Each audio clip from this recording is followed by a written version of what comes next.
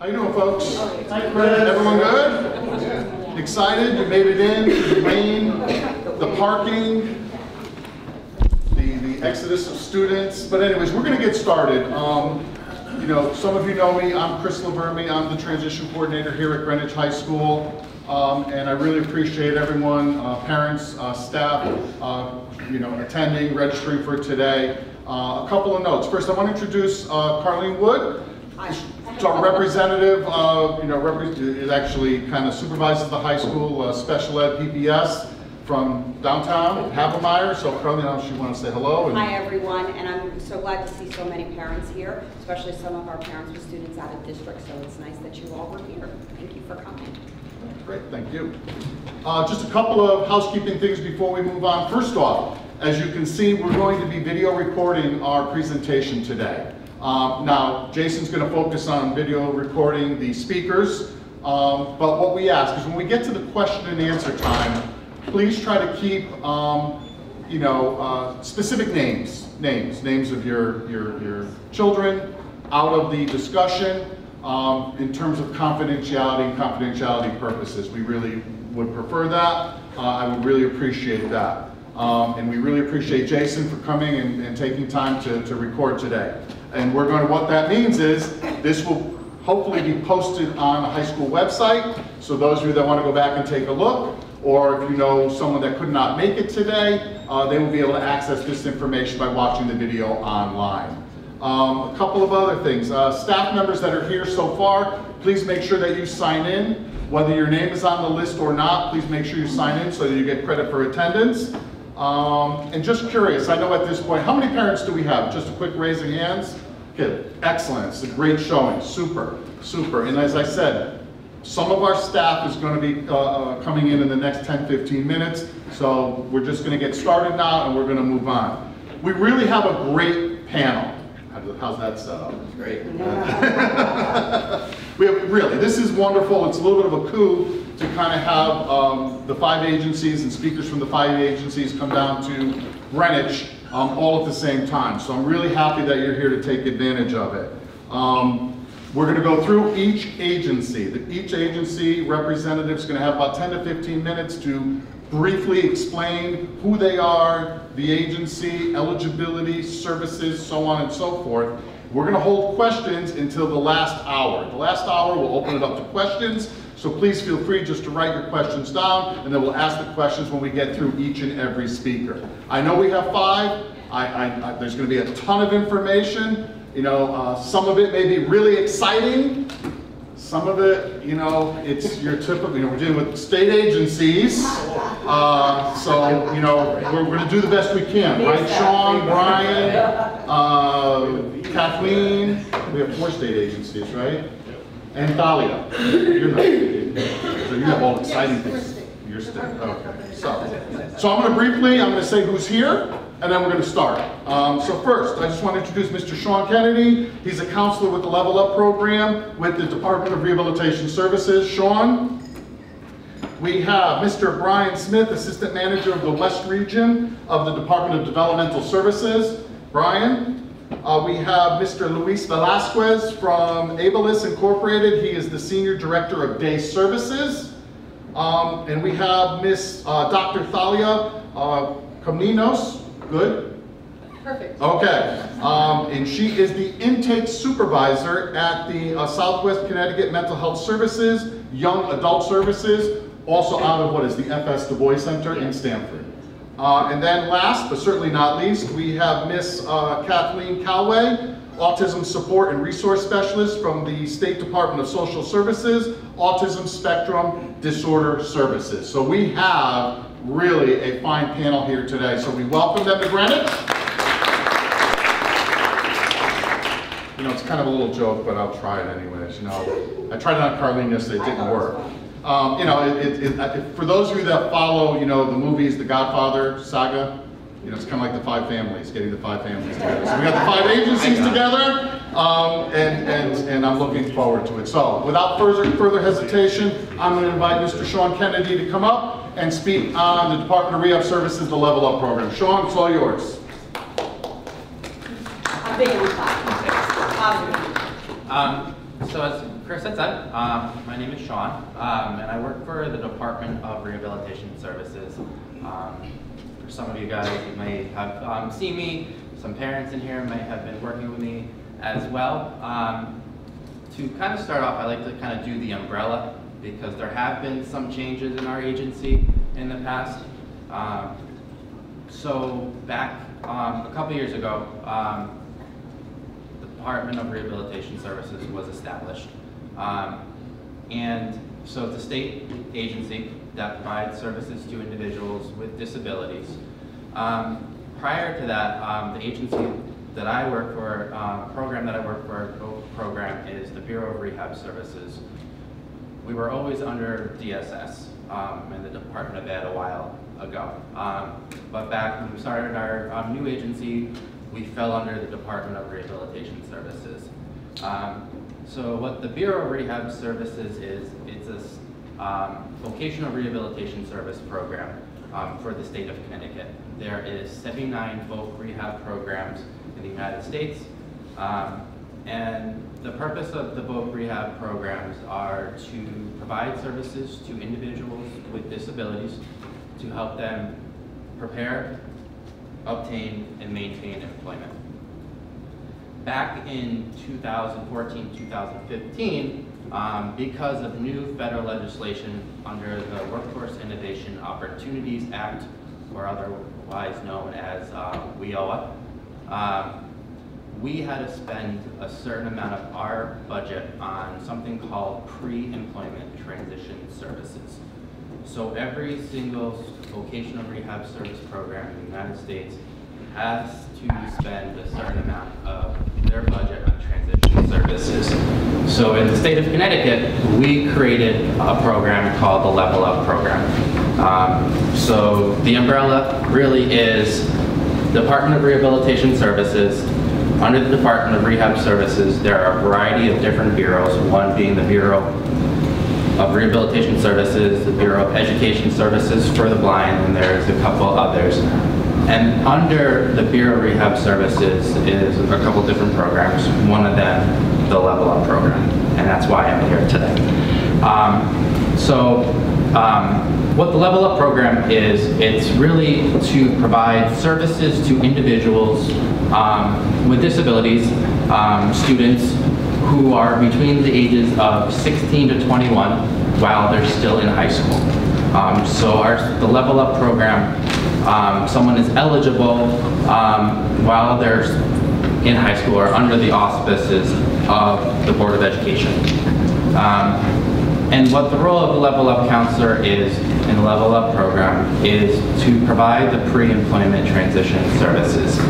And there are 4 or 5 core categories that we are mandated to provide and only can provide under the legislation. And I'll try to go through it, remember. The first one is job exploration. Guidance and counseling around post-secondary education, work-based experiences such as job shadowing, informational interviewing, and depending on our budget every year, we do sometimes have a work program in the summer. Then we have introduction to self-advocacy and independent living, and then career readiness skills. So, the program that we designed is that we have to provide all those 5 core services. And what our agency did is we came up with different programs to provide those services. One of the services that we have provided is something called the Career Assessment Services. And under the Career Assessment Services, it's working with them to find their career interests, and what falls under that is job shadowing, informational interviewing, getting the student out there in the community to really get a sense of what they're interested in. Other programs that we have designed within Level Up have been geared towards self-advocacy, workplace readiness, and so it's an opportunity for them, I like to say start early, talk often. about transition services, because that's very important. The conversation really should be starting early, both in the school and with our agency. And my role as the counselor is I work hand in hand with Chris, and Chris refers different students to me. And from that opportunity, I do an intake, get a sense if they should be with our services, and is it a good time to refer? Sometimes we say that we may want them closer to graduation, because if we get our program 16 to 21, but if we know someone is going to the age of 21 in the transition program, we say let's may hold off until the beginning of their transition program, because the services that I kind of talked about, the career assessment services, we can really only provide once. So it's not a yearly thing, it's really only being able to provide once. Now I'm going to go into kind of the eligibility process for our services. To be eligible, someone just has to be on an IEP, a 504 plan, or have a significant barrier to employment. So that's the criteria. So when Chris contacts me, he lets me know there's a student, I come and meet with them, do the referral, get all the information possible, and then my role is I really come once a month to meet with the students individually or in groups, to talk about career interests, learning about disability, and that's a big key thing for us. It's because our services are geared to individuals with disabilities.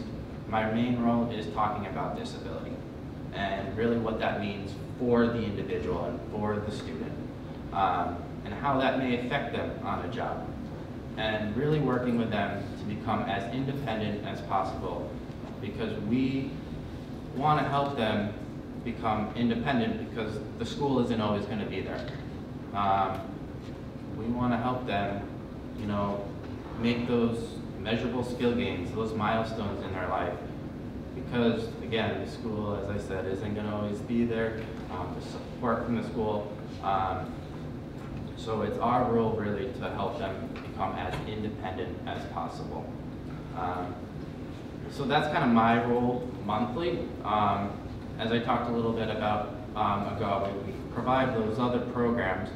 We contract out for those programs, such as the career assessment. We contract out.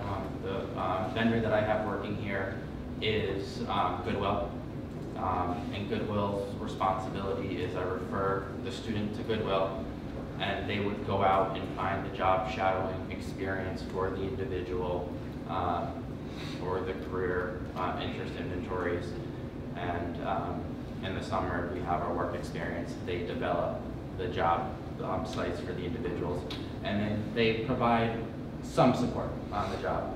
Because our services are really to help prepare someone for competitive integrated employment. So when they do graduate, they can move on to get a job and be as independent as possible on a job, because our services will never be one-to-one job coaching 24/7 on a job. We really are here to help get them as independent on the job as possible, with some support or minimal support on a job. We like to have them wean off support. And unlike kind of other agencies, our agency is a short-term agency. So when someone is competitively employable after high school, after college, and they're satisfied with their job, they're happy, our services would start to wean off and we would close out a case. That being said, we can always reopen a case. Say a job changes or they need more training for a job. They can always come back and reapply and say they may need more job coaching hours or an on-the-job training, because they need, the employer's asking them to do more, which is great, because that's what we want to see. So kind of overall, that is in a nutshell of the services that we provide. again, we utilize the term for level up, any potentially eligible student for vocational rehabilitation services. And I don't want to go too much into adult services because it will start to confuse everyone. But once they do graduate, they are transitioned into our adult service program. And you have to apply for adult services. Having me as the counselor hopefully makes it more of an easier transition. And applying for adult services, what we look at for adult services, first we look at the disability. Secondly, then we look, can they benefit from the services? And thirdly, the functional limitations. How is the disability going to be a barrier to employment? So those are the three things that we look at for eligibility purposes for adults and the adult services. Again, I don't want to go too much into depth with it because we're here with the Level Up program, but for Level Up it's all an IEP, 504 plan, or some type of significant barrier.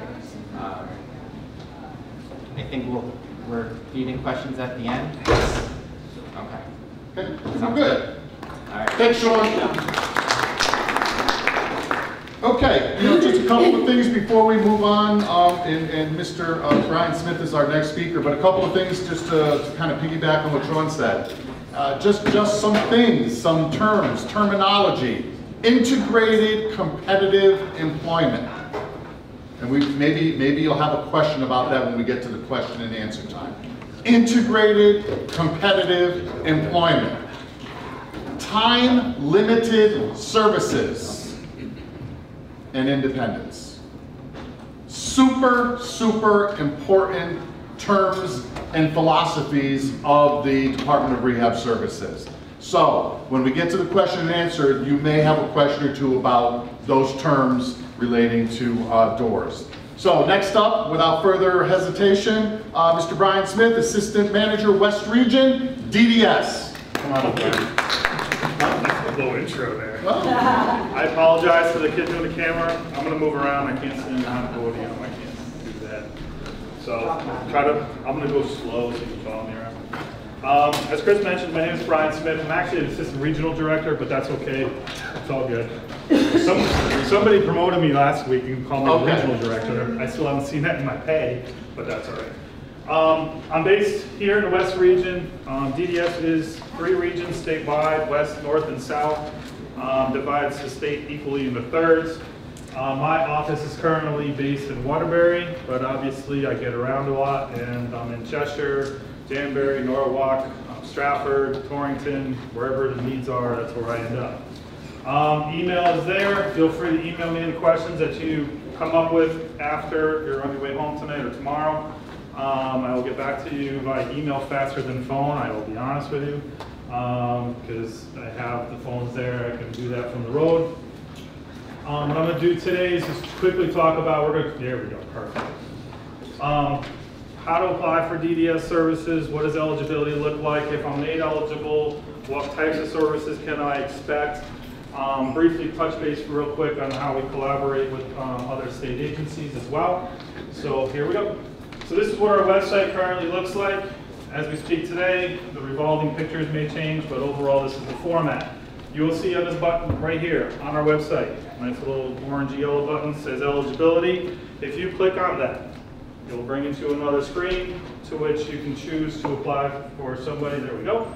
You have an option to apply for somebody under the age of 3, birth to 3 services. We have a lot of youth who come out of birth to 3 programs, and they, as part of their discharge plan from those services, they go and apply for DDS services.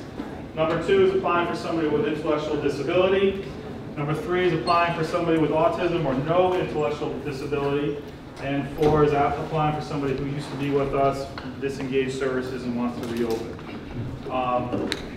When I started about 16 and a half years ago working for DDS, you couldn't do this. You had to make a phone call, give your name, your phone number, your address, and they mailed you the application. The legislature insisted we keep track on how many applications went out the door, how many came back. Those days are over. You can go online, click on that, and it produces the application options for you. If you want to click on the second button, the second bullet down for me, that would be great. Thank you. Yep, perfect. This screen will tell you eligibility fact sheet. The application is in English and in Spanish. Okay. There is information you can ask by doing an email. Every single application for DDS goes to Hartford. That's where our eligibility unit is housed. I believe currently there's 3 to 4 staff who are in that unit. So the more complete the application is, the faster it gets through the pipeline, because there's not a lot of eyes and hands processing those applications. The application itself is about 3 pages long, though when you print it out, it's more. There's some releases of information, instructions, and things like that that go into it, but all in all, it's only about 2.5, 3 pages in length. The bulk of the materials you're going to be submitting is going to be records that you have of your family member. I did provide one of these eligibility requirements, check sheets. When you open up the application, there's going to be a checklist. That's the first page on the application. This gives you a little more detail. It's a type of tests that we're looking for. Please don't panic. It does have a massive list of cognitive tests. We don't want one of everything. These are the types that our psychologists were looking for when people are applying for services, to give you an idea that if you don't have one, this would be an appropriate cognitive test that would be accepted by our eligibility unit.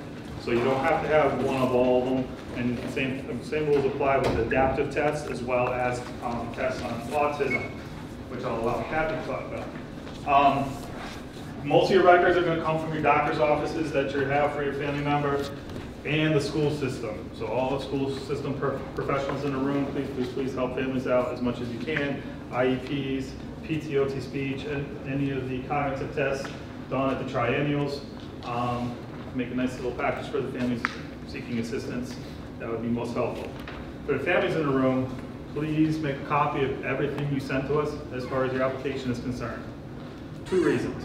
Reason number 1, doesn't happen a lot, but just in case it gets lost in the mail, you have a copy and can resubmit another copy. More importantly, if you are denied eligibility, you have appeal rights. So you will be able to read that letter of denial, identify what they had indicated as to why they denied, and look at what you gave us and see if there's things missing that you should have submitted and didn't by chance, or go out and get those additional tests done. So it gives you an idea so you can cross-reference of what you gave us versus the denial letter. Start to finish. If you mailed it today, you're looking anywhere around 2 to 3 months on average. Might move a little faster depending on the flow of applications coming into that unit. It will depend on how complete that application is that you get an answer as well. Core things about eligibility. For DDS services, you're looking, an individual must have an IQ of 69 or lower, so falling within the realm of intellectually disabled, with deficits in adaptive behavior as well. Okay, that's why the third option up there was somebody who has autism but does not have intellectual disability. That's where the line is. It's that IQ score is going to be the line in the sand. So we have a lot of young men and women who have the diagnosis of autism but also intellectual disability. Their IQs fall in the 60s or the 50s or even the 40s. They would be under DDS side of supports and services. But for those young men and women who might be falling into the 80s or 90s of IQ, they would not fall under DDS, and we would be working with our colleagues at DSS under the autism program. Okay? So after you're made eligible, if you're in the West region, which you are, because you're Greenwich, your file would be sent to Cheshire. Okay? How do I get a case manager? Your son, daughter, family member, whomever it is, would need to have Medicaid, Title 19. But regardless, this brochure that's over there are a bunch of supports and services that you would have access to after being determined eligible for DDS services. It includes access to our respite centers. It includes access to family grants, some support staff like our transition advisors, our education advisor, our psychologists. We do have a part-time speech and an OT. We have nurses, and we have some behavioral support staff as well. We also have family support workers, which are residential workers who have left our residential settings, our group homes, our regional centers and have chosen to work in the community, they can be assigned to do some in-home services and community access services for families and individuals. Those are just a few of the different types of things that are in this brochure. Happy to answer questions during the Q&A time or via email. But as you go through this process of eligibility, you are notified by letter. As your file is shipped from Hartford to Cheshire, you are then notified by letter of who the contacts are. You will get one of these handy little brochures in the mail. So we keep trying to maintain that communication along the way. Key things, since we're in the high school setting, is everybody here high school, or we have other teachers, professionals, families that have younger kids? Do we have any middle school representation? Any middle school teachers? No? Okay. Mostly All high right. school. So there's information about transitioning, and as I mentioned, we have a transition advisor. Currently, I'm hiring 2 additional ones as we speak, just waiting for all the HR stuff. So we're going to have one housed in Danbury, one in Stratford, and one in Cheshire. Grinders will be served out of the Stratford office. But we work in collaboration with DOORS, Sean's agency, a lot. I actually meet with the district director of DOORS every single month to review all the youth coming out in June. And then we'll start looking at next June, and then the June after. Why is that? We are promoting employment. Whatever you can do as families, whatever you can do as school professionals to push employment, regardless of what their abilities are or needs are. Everybody has an opportunity to strive for a meaningful job in their community. But we look at that. We want to make sure that that agency is doing what they should be doing. And we're doing what we're doing. But eventually, as Sean mentioned, they're going to fade away. And if our agency is engaged with that same youth, we're planning for them for those supports and they help them maintain that job. If they lose a job, we call up the Seans of the world and say, hey, Brian lost his job, we need to reactivate the case. And we go back and forth depending on how that person's career path goes. Okay, but we are in constant communication with respect to all the grads. The good news is I was in a meeting in Waterbury this morning before coming here, and I challenged my commissioner as to the status of funding for grads coming out this June. And he basically said the budget reads as though there will be funding for the grads coming out in June. That's good news. Can you say that again? As of this morning's message I got from the commissioner, there is money in the budget for graduates who are exiting Greenwich High School in June for services that commence after July 1st. That's amazing. That's All right. wonderful. That's huge. And I say that, I like that good news. You know. No, good news. I got a little Like- chills. Last year's graduates who exited in June we did not get alerted that there was funding in the budget, and we all know why. There was no state budget. So we were operating without a state budget. We couldn't start anything brand new because we were working on a month-to-month disbursement from Hartford. Those graduates last year did not get money, access $2 to start employment services or a day service like an agency that Lewis represents until November, around Thanksgiving. Okay, so they were out of school, June whatever was your last day, until we started making phone calls right around the Thanksgiving mark that funding was released, we could start planning and getting things going. And the agencies like Ableist, the agencies like Goodwill that Sean mentioned, or Marrakesh, or Star, or Clasp, or whoever you're working with, you don't call them up one day and say, hey, I got money, let's start tomorrow. It doesn't work that way.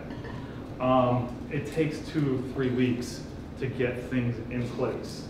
So even though I can send a message that we have funding available, and that grad can start, it takes a 2 to 3 week, maybe even 4 weeks for some to get things and literally have them walk through that door. Would you agree, Louis? Absolutely, yeah. Thank you. I wanted to say that, so that now. A lot of it has to do with transportation, coordinating transportation, and a lot of it also has to do with staffing. Hiring staff. Hiring staff. You need extra staff in the program. Or it might mean developing a new program. A lot of our providers are starting to do that as well to meet the needs of the newer populations coming out of the school districts. So, so we constantly are working in collaboration with DOORS about the employment. We realize not everybody's going to land a job when they leave school, but if you are going to land a job, we are committed to maintaining that job. So we will get money out the door to help those job coaches stay in play for those youth who have employment before and upon exiting school. Okay, we will work with each and every one of those teams on that. For those who employment currently is not the immediate pathway, there's plenty of other service options that our case management staff will be happy to work with each of those families with. And finding providers like Equalis or whomever in your community that you want to access. So on average, just so you know, we have about 300 to 400 graduates every single year statewide. Doesn't seem like a large number, but that is funding that we're asking for each and every year in our state budget. So we are advocating every year for new dollars for that new grad population every single June. It's an easy target when they're looking at cutting budgets. So I was very excited when I challenged my commissioner this morning to get an answer out of him when he said that. I'm like, thank you. I don't have to live last summer like I did. None of our families have to go through that other families had to go through. So, but feel free, email me any specific questions that we don't get to later. Am I good on time? About 3 to 4 minutes. Oh, wow. For me? That never happens. It's kind of stunning. So feel free to take those materials. We do have offices in Norwalk at our regional center campus. We have an office in Danbury on Main Street. We have an office in Torrington at our regional center campus. We have our head office for our regions in Waterbury, which is what I'm based out of. And we do have another office in Stratford at that campus. And we also have an office in Cheshire. So that's our regional offices. This area is served out of Stratford. So any case management services would come out of that office, actually Norwalk, Norwalk and Stratford, depending on our caseloads. So all your case management needs would be dealt out of there. We do have a respite center in Norwalk. So for families who are interested in that service, that's the closest respite center program for that. We also do have the big Southbury Training School in the region, but that is actually its own separate entity. We don't get engaged with that, but we do access some of their services. We do also have 2 dental clinics in our campus, in our region. We have one in Stratford, and we have one in Southbury as well. So for families who have difficulty accessing dental services in your community, that's another option for those young men and women, is to tap into those clinics. It does take a little bit of a while scheduling wise, but it is a great resource available as well. So, Brian, you just, maybe you mentioned it, maybe I missed it. Talk a little bit about the helpline. Helpline. So that brochure there, as I mentioned, when you get through eligibility, file sent to Cheshire. Cheshire is where our helpline is located. If your family member does not have active Medicaid, Title 19, specifically Husky C, they will be serviced out of our helpline. On the back of that brochure is their email address, and on the back of that brochure is the phone number. It's toll-free in Connecticut. That's your point of contact for our department at that time. Okay, again, you'll get a notification via letter of all that information, but you have it right there already. They will guide you. If you don't have a case manager, you don't have a Brian in Norwalk, there's a Brian in Cheshire who's answering the phone and responding to your calls, making the referrals for services, or linking you with community resources. It's more of a reactive system to you calling or emailing than it is proactive of us reaching out and saying, hey, we haven't connected in a while, how is Brian doing? So feel free to call them, inquire. We might not be the one providing that service to you, but we might be able to make that linkage to something in your community or another state agency or a private provider or a family group. The Connecticut Family Support Network has resources down in this area as well. So that would be your point of contact. They're phenomenal. We currently have 2 staff. I'm waiting for my applicant pool on the 3rd staff, which I hope will be bilingual, because we desperately need Spanish-speaking staff on our helpline. So I'm hoping to hire that person, and they'll also be targeting our transition age group. So working with families on the applications for guardianship, if it's appropriate, conservatorship, if it's appropriate, as well as your federal and state benefits, so that way we can get you moved into a local office and have that more direct contact with our agency. So, but rest assured, if you go through eligibility, if Brian goes through eligibility, is made eligible, regardless if you use us or not, we're planning for you. Okay, that's the one key piece. Whether you want to engage our agency or not, that's your choice. We're not stormtroopers. We're not going to pound down your door and say you must work with us. No, that's not how we operate. We are planning that. So Brian's name, Brian's date of birth, Brian has a DDS number. That's all in our system. Brian shows up on the list for graduating this coming June. Whether we've had conversations or not, we're planning for Brian leaving in June. based on a generic value, which tends to be projected high, so that way we're safe. But if you choose not to apply, that's your choice. We encourage you to apply. We encourage you to engage us. But if you apply, eligible, and you don't engage us, that's okay too. Rest assured, we are planning, and we are advocating for resources. Okay? That's super. Can I help you?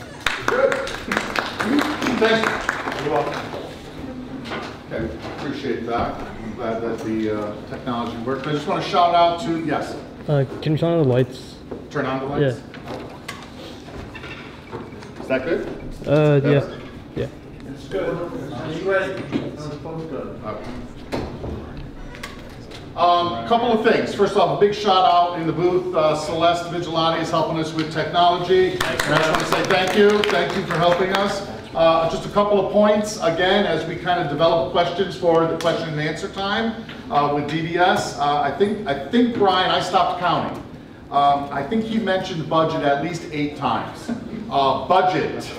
I'm not sure. Darlene left, good. I'm not sure how often in PPTs that we talk about budget, which, you know, but with adult services, you're going to hear budget. Also, I heard Brian talk about employment as a focus, and I heard meaningful job in the community. So again, to help think about questions for when we get to the question and answer, I think those are some areas that are pretty darn important. Okay, moving on. Without further hesitation, to kind of our local agency right down here in Greenwich, that provides a lot of the direct service from DDS, and in past years actually BRS as well. I'm not sure if that's still. But we're going to have Mr. Luis Velasquez, and he is the Senior Director of Day Services with Ableist. Luis, come on up. Hi, everybody. As Chris said, I'm here representing Ableist. Ableist is an organization that provides services and supports to individuals with developmental disabilities across the lifespan. Across the lifespan meaning we have early intervention services, so we're working with families at the very, very beginning of a diagnosis, and we're supporting them through their entire lives. As part of our day supports, we have senior services as well for those folks who have gone through our employment program and who choose to retire. We have more therapeutic services set up for those folks. Our programs are divided into therapeutic services, which constitutes early intervention, customized therapies in the areas of speech, language, behavioral supports, and life services. And as I mentioned, I'm the Senior Director of the day program, so I'm directly in charge of our Day Have program, which is more therapeutic based. Those folks need a little bit more supports.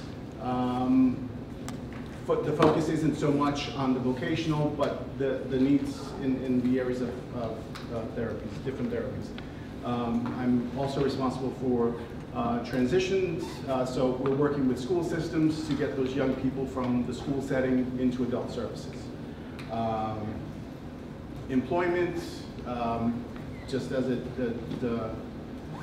states, we're looking to get the folks that are supported by us into the community, working meaningful jobs in the areas that they have a passion for. Recreation and residential supports. We also have under our day supports our life skills program, and that's specifically geared towards the needs of the young people that are transitioning from school-based supports to adult services.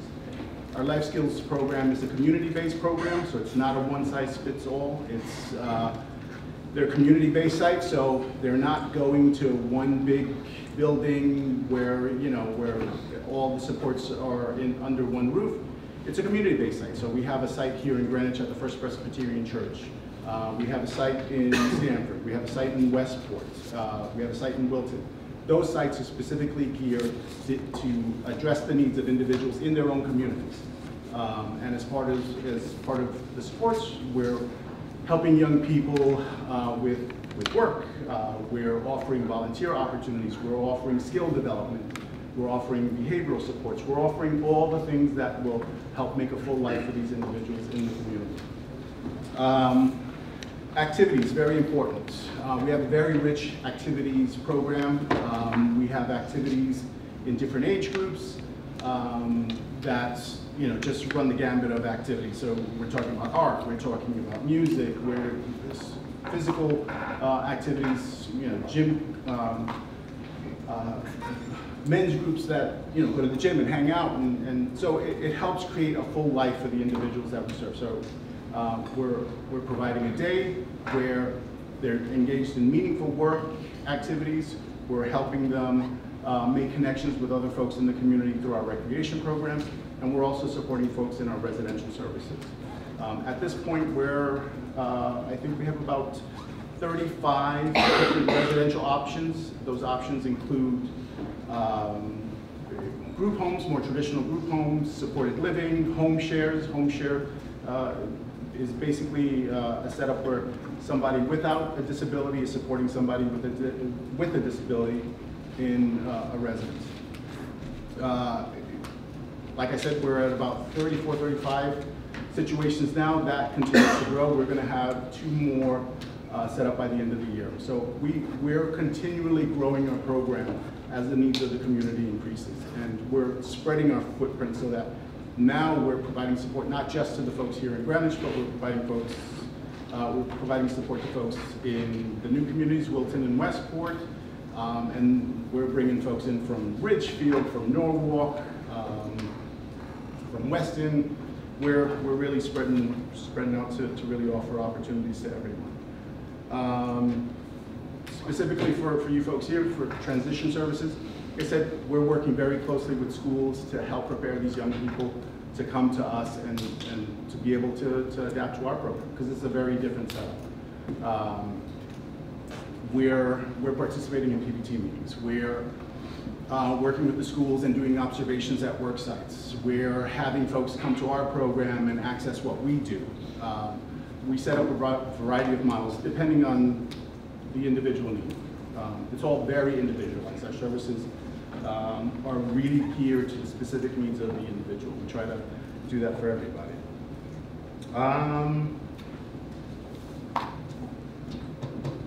What else can I touch on? That's basically it. Like I said, we're continuing to grow. We're very excited about our expansion into Wilton and Westport, because that really expands our footprint and our ability to provide more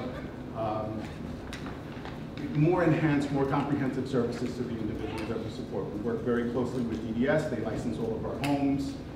They license our day program and provide funding that allows these individuals to come to access our services. That's it. Thank you. Thank you.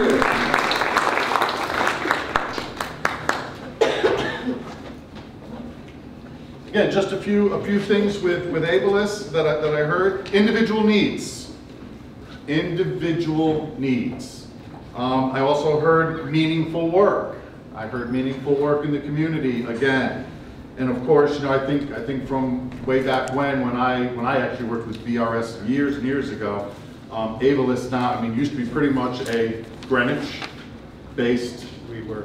And you sound like you are Fairfield County, throughout Fairfield County. So those are some major changes in their programming moving forward. So again, let's think about some of those things as we head towards our question and answer time.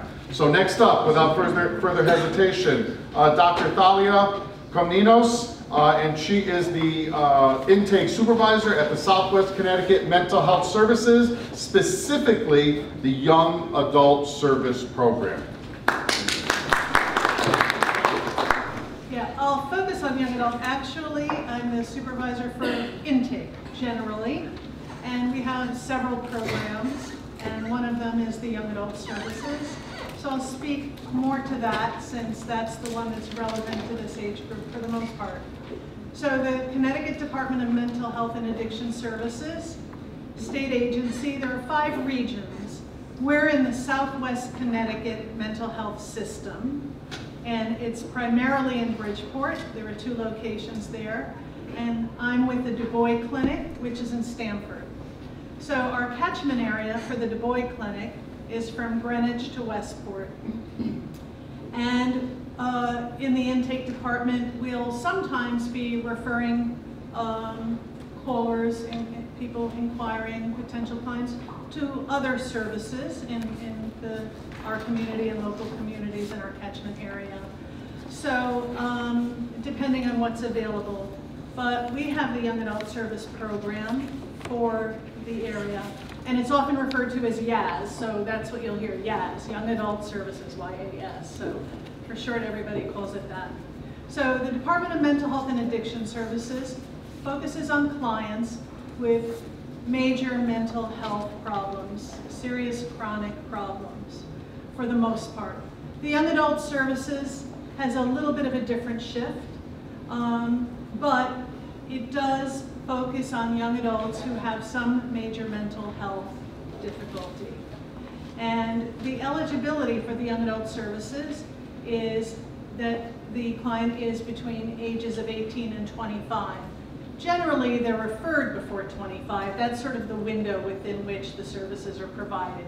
It's sort of not a hard cutoff, but they do try to have the referrals be, you know, up until somewhere until earlier mid-20s, so that the staff can work with the young adults for some period of time and really help them develop the skills to transition. Again, sort of one of those themes that comes across.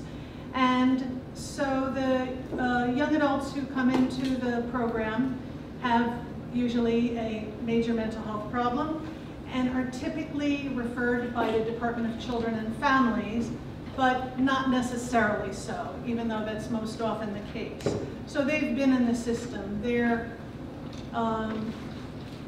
clients who've had some significant challenges and often a lot of trauma, often a lot of disruption in their lives.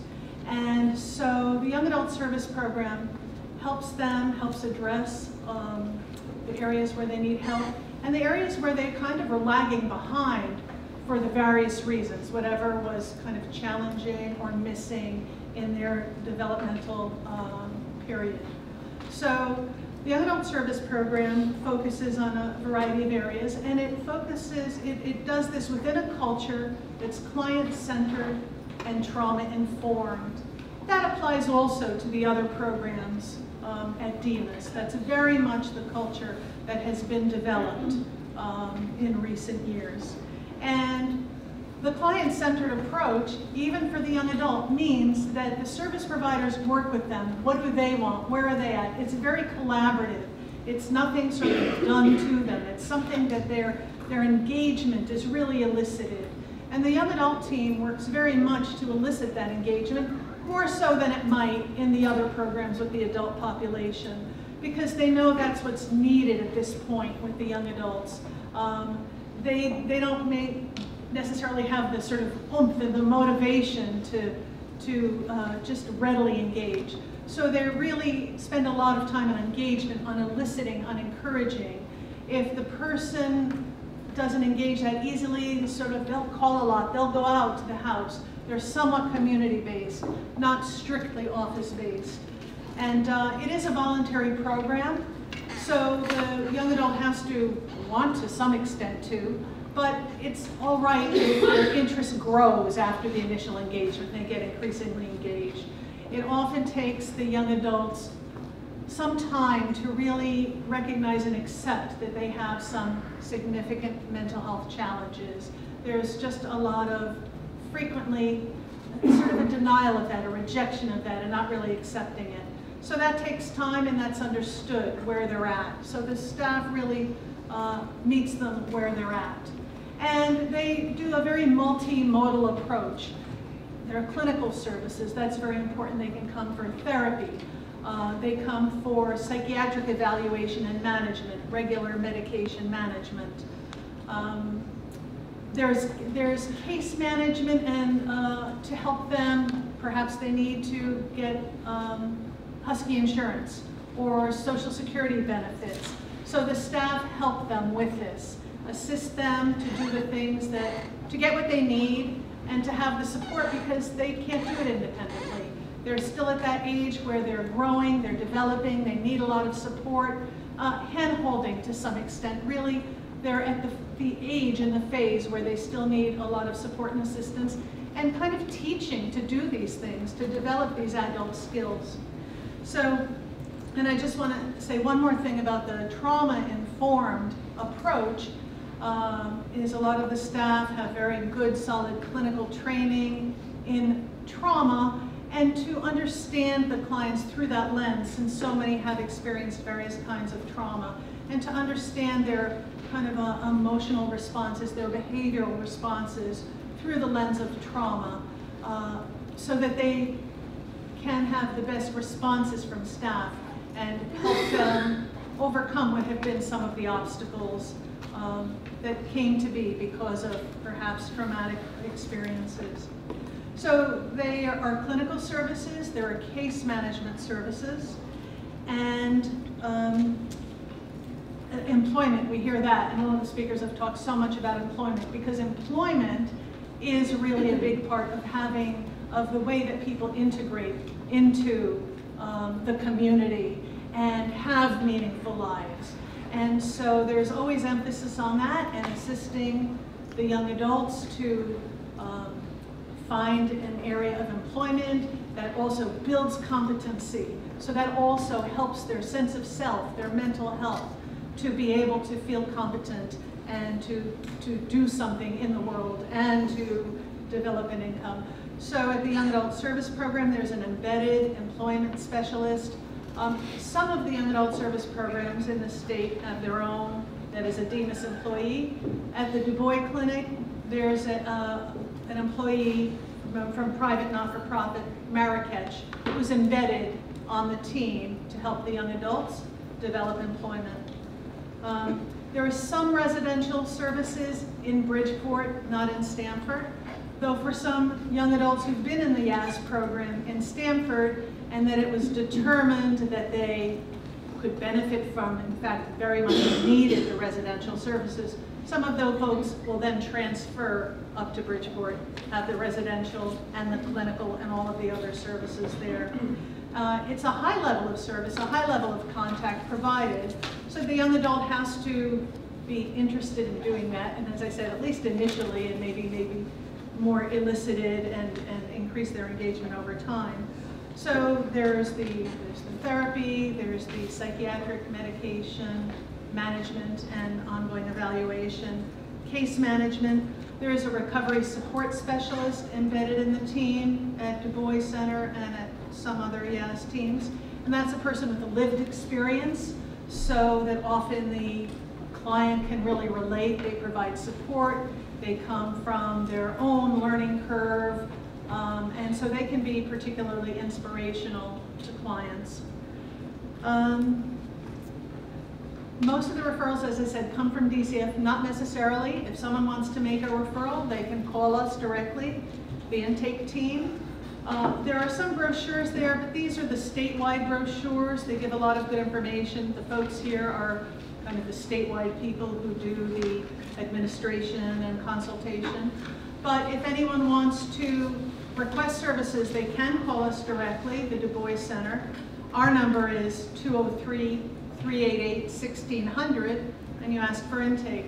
We've gotten referrals from schools, from DCF, from child guidance, from self-referrals, family members, hospitals, if I didn't say that. So, and then we will do a screening in the call to the intake to the triage team, and you know, kind of discuss what the needs are, and then if there's continuing to have space, we do have some space right now in the young adult program, we'll refer it. But the evaluation process at intake will also help us determine if the person is best suited for the young adult service team.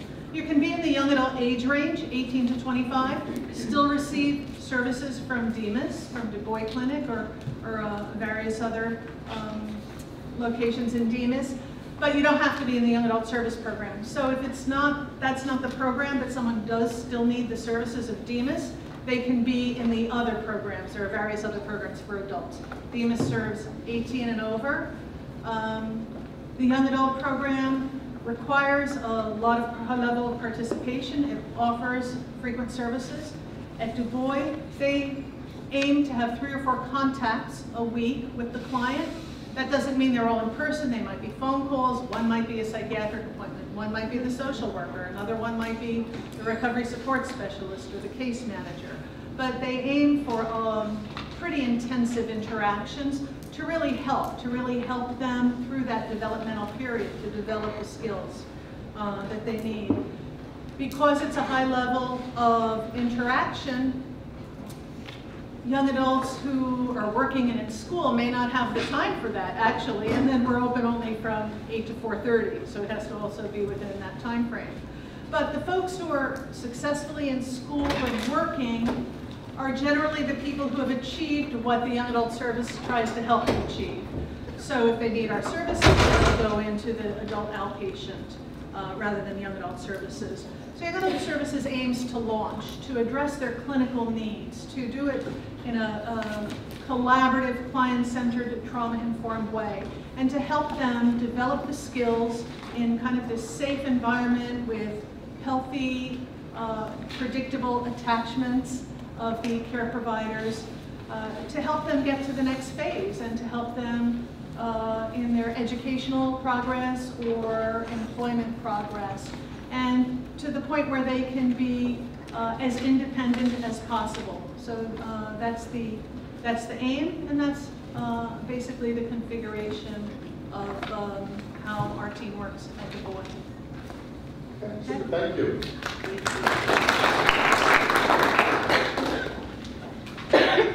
Okay, we're almost there. Kathleen, you hanging in there? Hang I know it's tough that cleanup, right? Just some quick talking points from the Young Adult Service Program at the Du Bois Center.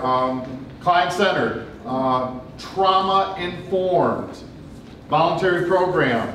I heard employment, again. I heard meaningful lives, and then I heard also as independent as possible. You know, some pretty important talking points as we move forward to question and answer. So our final presenter before we get to question and answer, and I thank you for your patience, Kathleen, but Miss Kathleen Calloway, she is the Autism Support and Resource Specialist with the State Department of Social Services, Autism Spectrum Disorder Services. Kathleen? Hi everybody, thank you for inviting me here, Chris, and to the parents in the audience. I commend you for taking the time out of your day to better educate yourself and educate yourself. The Department of Social Services has an autism division. We have an autism lifespan waiver. Formerly it was housed at DVS, where I was employed for many years, first in Berthoud grade and as a transition coordinator. And then I jumped over to the Department of Social Services when the division was transferred from a legislative act in 2016. We have a lifespan waiver, and I'm not going to candy coat any of the information I'm going to give you. We have a lifespan waiver where individuals are eligible from age 3 and up to have services such as clinical behavioral supports, social skills group, job coaching, life skills, community mentor, individual goods and services, personal emergency response system, respite assistive technology, interpreter, non-medical transportation, specialized driving assessment, and living companion. We do not offer a residential component, and we do not offer housing.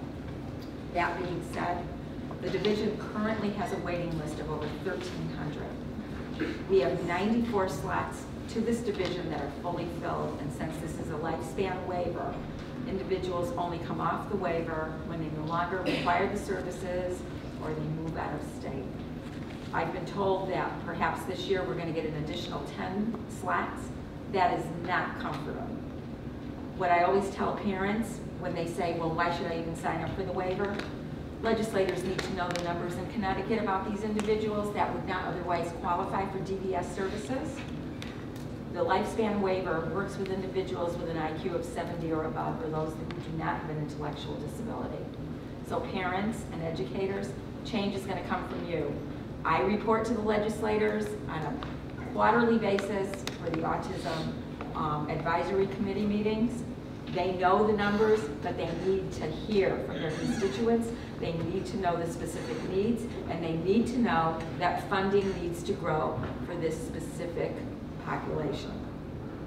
As an autism resource specialist, and I'm only one in the entire state, so I am covering from Rhode Island to New York City to Massachusetts to the ocean, where sometimes I really want to throw myself in. But I am there to meet with parents. I am there to help you connect to your community.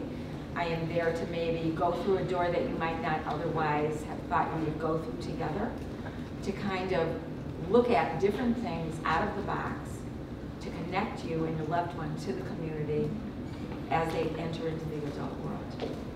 This is not an easy thing. They don't call it the transition cliff for nothing. This is not an entitlement program, so all the funding that we have falls within the existing funding parameters we get from the legislature. You know, I wish I had better news for you, and I could say, yes, everybody that applies is going to come in, they're going to be assigned a case manager, the services are going to start right away. That's certainly not the case. Unlike DDS, individuals who even apply for the waiver will not be assigned a case manager until they receive a slide on the waiver. But they do have access to me. Contact information is on our website under contacts. There's also a list of resources there. There's also, individual things that you can do while you are waiting. What I do for families sometimes, when I go out and I have visits with them, we discuss their specific needs. We talk about the self-pay option, maybe utilizing SSI funding, utilizing some other types of funding. If the individual is between the ages of 18 and 21, being on Husky C.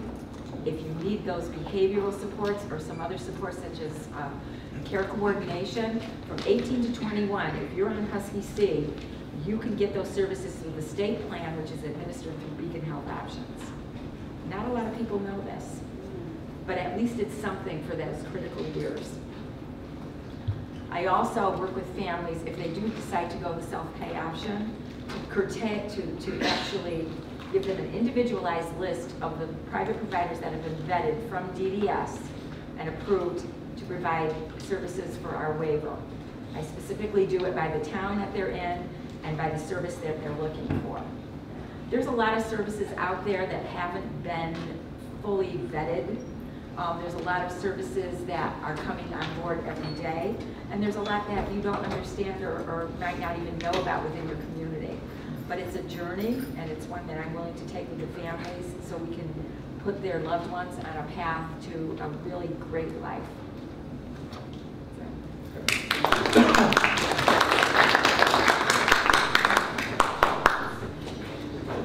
Kathleen, I really appreciate you coming down, and I know it's kind of be a challenge to talk, but that's honesty. That's really what this is all about today, and I think it's information, and you need to know. We talk about, once again, I hear Kathleen talking about budgets. I hear Kathleen talking about 1,300 on a waiting list. I hear about the lifespan waiver, connecting to the community, and I also heard Kathleen kind of offer her services as a resource. And certainly I know in my time, going through a lot of the PPTs here at the high school, and we have students in these situations, not DDS eligible, more of the autism waiver, frustration on the part of parents. I think, Kathleen, I'm hearing that you are offering yourself as a resource potentially to those individuals. And again, maybe there's that day when the state legislature says we're funding all 1,300. The point is, if you're not on that wait list, because I hear it, I'm not, there's no reason for me to go on the wait list. If you're not on that wait list, it'd be so unfortunate that when those services do become available, that your son or daughter is not on that wait list to get those services. And I think it's my understanding, I think your first selectman, our first selectman, should be running for lieutenant governor. This may be a great time that our first selectman be aware of some of the challenges facing our students afflicted with autism. So anyways, that's our panel. I really appreciate it. Give them a nice round of applause. So, some question and answer. You know, I'm going to say about 30 minutes or so, 45 minutes. We'll stay as long as possible. I'm going to kind of preface this in a couple of ways. First, please, with your questions, confidentiality. We are taping, we are videotaping, no specific names. Please, I ask that. Generalities are preferred. Some of the things that I would think about in terms of questions, you know, levels of support. And what I say by that is think about the level of support that your son or daughter receives through the public education system. And maybe a good question is the level of support that they're potentially facing in the adult service world. That is, I think, a huge issue, something that you need to be aware of. Another thing, maybe what parents can do at home with your sons and daughters to kind of prepare for adult services. Maybe that's a good question or something along those lines. Also, for our teachers and educators, what school districts can do to prepare students for adult services and to access those services. Maybe you have some questions about timing, when to apply, at what point, how old. Maybe there's some questions about guardianship, conservatorship. That seems to come up an awful lot. So these are just some things that I'm thinking of as we move forward. So what we're going to do is we're going to have the panel sit. We're going to take questions one at a time. Ask your question. If it needs repeating, I will repeat it. And we'll let, if you have a question for one of the specific panel representatives, great. Or maybe open it up to the whole panel. So here we go. Open it up. Yes. For Lewis and for DDS, you know, our kids, for those kids who are in the transition program now, which is my son, you know, we're used to a certain amount of kind of activities during the day and a time frame. Can you speak a little bit to kind of how a week might be broken up, kind of what hours can be expected to be engaged in a program, and what that might be split between, say, employment and skills learning? Our program is a 30-hour-a-week program, 9 to 3, and the balance really depends on the individual. We have some folks who are competitively employed who drop into some of our programming, and then we have some folks who spend all 30 hours in one program. It really is individualized. Once we get somebody into, let's say, our life skills program, we start working on a career plan with those folks so that there's some direction to what their focus is going to be in the near future. Those folks would probably tend to have more of a vocational week. And we try to set that up through our life skills program. Some folks are not ready to work right off the bat. And that's why our life skills program is a little different from other organizations, because you drop into an adult service provider and in an employment program, and sometimes you're just dropped into whatever work they have available. Our program is different because we understand that age group has very specific needs that need to be addressed before some are ready for the workforce, so we tailor it that way. But overall, it's a 30-hour-a-week program, 9 to 3. To piggyback with his comments, on our website, if you go to the top, there's an A to Z little button, and just click on Q after you do that, it brings you down to a qualified provider list. That's updated every week, 2 weeks by our Hartford office. That's a statewide list of all the providers that we have qualified for our families or individuals to tap into as resources, whether it be for day, for transportation, for respite, for whatever the case may be. It's an excellent resource. It's not a sortable list, so I apologize, it frustrates me.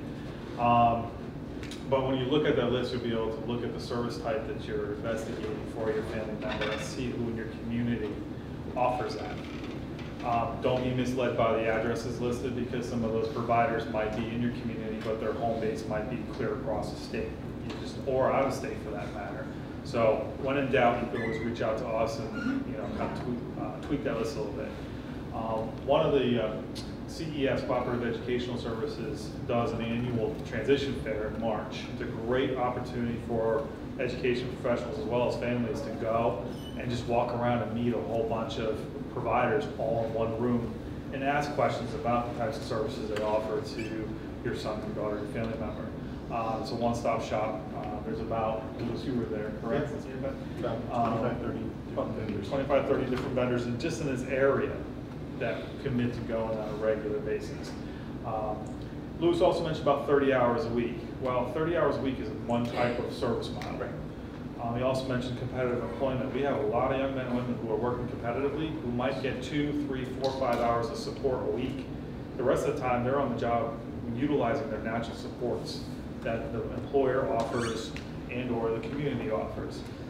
So we might have folks who are getting maybe $5,000 to $10,000 of annualized resources just for that job post to check in periodically, and they're doing fine. And we have others who are in more intense programs who are 30 hours a week, typically Monday through Friday, doing more of that community integration, maybe some volunteering, some ADL skills, daily living skill enhancements, and things like that. So it really is individualized, as Louis mentioned, and it can look completely different from your child to the child next to you, the child across the street. So but working with us, working with the providers, we can build that. In our system, you can go directly to Ableist, and we contract with Ableist for your child. The money's assigned to your child. Or you can private hire. You can set it all up and self-direct, as we call it, and hire the staff, design your Monday through Friday and what you want it to look like, and you can do it that way too. So there's a lot of different options that you can utilize through our funding, whether we directly we fund them for your child, or you work with us and we design a plan together. So hope that answers that. Other questions? Yes. This question from Louis. How is your service funded? Do we pay you as parents? Primarily, it's DDS funded, but we do work with families and have a private pay option. But if your son or daughter qualifies for DDS services, they're going to provide the funding to access our services. When you talk about 35 communities, really the kids will live there. Our living situations? You mentioned 34, 35 communities. Right, those are our residential options, our living options. So we have folks who live in more traditional group homes, we have folks who live in supported living, we have some folks who live in home shares. They're all different types of living situations, and the support needs for the folks in the different models is different. So it really depends on what kind of supports they need in that setting. When you say the meaningful jobs, what type of jobs can you give an example? Sure, we have folks working, there's a lot of retail. We do some of that as well, but we really try to focus on what the individual wants to do. So, for instance, we just started working with this young man who, on the very high end, has a degree in graphic arts.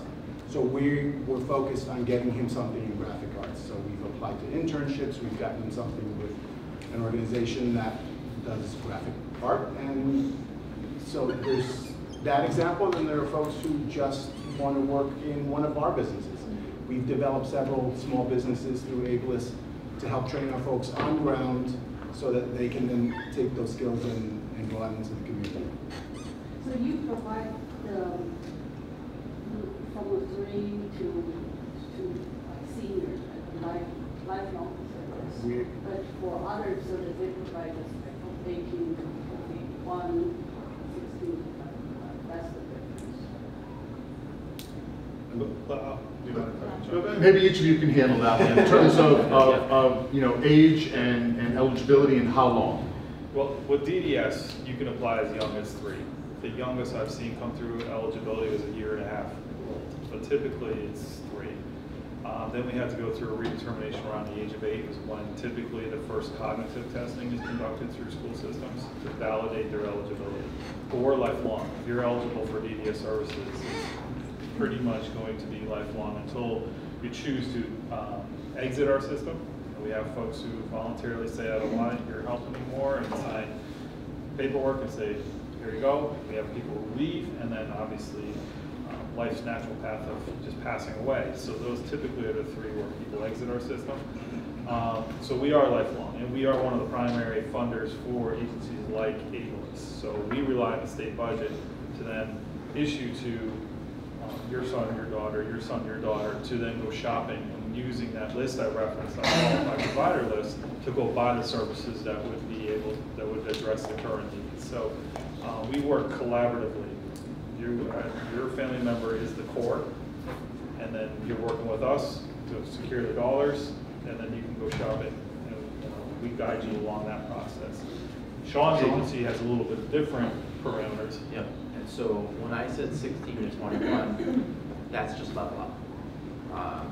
When it's 16 to 21 or when they take their diploma for level up purposes. That means BRS doesn't stop working with them. It's just they're not eligible for the transition, the pre-employment transition services anymore that I talked about. When they do graduate, whether it's at 21, they receive their diploma senior year, that's when we start transitioning them into our adult services. Adult services ranges from 16 all the way to 80.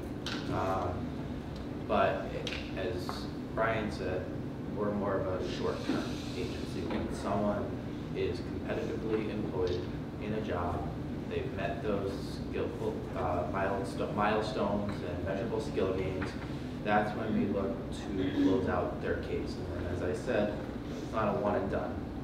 You can always come back and reapply, or kind of as Lewis said, if he may be starting with some of the services and he may contact us and say, I think this person is ready for employment now. They can be referred that way as well, and that has happened a lot. How about the Voice Center, the time limited, youth services versus maybe your adult services? The young adult services, and again, the kind of window is 18 to 25, but if someone continues to need Department of Mental Health and Addiction Services programming, after that they would transition into one of the adult outpatient programs. And they might transition into that even before they reach the age of 25 if they have kind of reached all of the goals and achievements that they were striving for in the young adult service program. So one can continue to receive services from DEMAS as long as needed. There's no end limit. Only the young adult service program is time limited. Kathleen? And for the autism waiver, it's age 3 and up. DDS currently determines the eligibility for the autism waiver, so the application is the same one that DDS uses, and it goes to central office at DDS, but it's age 3 right through the lifespan. So in order to get on your waiting list, we just apply to DDS. So let's talk about that for a second. Can we just, how that works? So when you go back to the eligibility screen when I was talking, that third option where you'd be applying for somebody who has autism and no intellectual disability, that would provide you with the information about the application and such. But if you clicked on the link that I did, which was for applying with somebody with intellectual disability, the application's right there. You just print it, you're filling out the same exact application, you're providing the same exact materials, with the exception that you want to ensure that you're including the test on autism, the CARS or the ADOS clinical test for that particular diagnosis, okay? Because you don't want to be determined ineligible for ID, intellectual disability, when you're intending on applying for autism because you don't meet the criteria for that. So make sure you have that particular test. Now, if your son or daughter or family member has autism and you're unsure if those cognitive test scores are going to go either way after they review it, include everything. Include all the stuff that you need for the cognitive. Include the autism clinical cognitive test. Everything. And let our staff at Hartford sift through it and make an appropriate decision as to which side. Is it autism services or is it DDS's side that would be most appropriate? And like Brian was saying too, if the child is under the age of 8 and they are determined to be eligible, they'll go back to the DDS helpline up until the age of 8 when they get redetermined, and whether that IQ is a 70 or above or 60 and below. So the bottom line is DDS eligibility unit does all the eligibility for DDS and for the autism waiver program or the autism program through DSS. As we speak on April 20th. As of today. As of today. As of today. Somebody might have read it. Now, let me ask this question, and this comes up. Let's say we have a situation, testing, it's kind of borderline, maybe autism, maybe ID, we're not sure, 70 IQ, 71, 72, the adaptives are kind of in the middle. What would you recommend to a family in that situation? Apply. Apply. Yes. Apply. Let our psychologists in Hartford make a determination. So should we be fretting over here like we need to make a decision? We need to say this student is ID or this student is autistic. An important thing to remember is they're looking at the developmental period. So if you have somebody that's going to be reaching age 18, you want to have the most recent evaluation you can have before that individual hits age 18. Okay. So when in doubt, apply. Apply. Again, you have appeal rates, so if you're not satisfied with the decision, you might be approved for autism services and disagree with that and appeal and say, my son or daughter has the deficits and should be under the ID side. We've had families appeal that. We've had them appeal the other way. They've been denied both sides and they appeal the decision in general. So there's appeal rights if you're not satisfied with it. And the appeal runs through the health agencies. So. Yep. For example, if the kid is able to go to college with support, and after he graduates from college, he is supervised service with one job. So the question is, But then he's like 20. so the question is, a student attends college and still, will they be eligible for services after completion of college? It would be, if they're eligible for DDS services, we are planning for them. If he or she chooses to go to some collegiate program, that is their choice. We do not fund that. We cannot fund that. It's not permissible. But after the college, do you still provide service to help him? Based on what resources are available and what their needs are, then we can look at doing appropriate service referrals for that. So, if your son or daughter is exiting in June, I highly encourage you use the resources that we've been planning for and can allocate at that time. No matter if it's minimal or all of it. Because if you don't use it, those get recycled and go to another student that we weren't aware of who might have just came through eligibility in May. And then you're going to be vying for resources just like anybody else 4 or 5 years down the road. So it's very important to work with us to design an individualized plan that addressing your son or daughter family members' needs using the resources we have access to right then and there as a graduate. Sir? And then you. A question to Agnes. Could you speak to a little bit about your approach to the vocational readiness skills? Are they provided off-site or at the job site?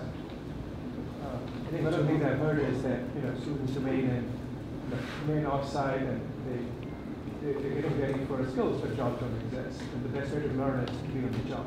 Right. So where do those job skills take place? Where does those career readiness, job readiness skills take place? The best place is on the job, but we do both. We do both. Some folks need a little bit more hand-holding, need a little bit more support, so we can do that in-house. But really, we learn the job on the job, and we support with our job coaching at the job site. We work very closely with employers to communicate what deficits there are, what skills there are, and to make sure that we're addressing that appropriately. But yeah, we learn best at a job site. Just a follow-up question to DDS. Could you mention about the parent-directed model? Could parents collaborate or is it really parent by parent? Or in other words, 2-3 parents with similar issues and get together and create. So if 2 or 3 parents have similar issues, can they get together and pull funding together to plan a program? Or instructional programs. In our instructional program? I'll be honest with you, we've seen that happen with residential services. I haven't seen that happen specifically with a day service. The exception to that statement is we've had some families design a business where it might be a baking business or dog biscuit business. We have one family who designed a farm stand because they own a farm, so they designed a business opportunity for their family member with disabilities to have their own operational farm stand, and they did the whole growing through the harvesting to the selling.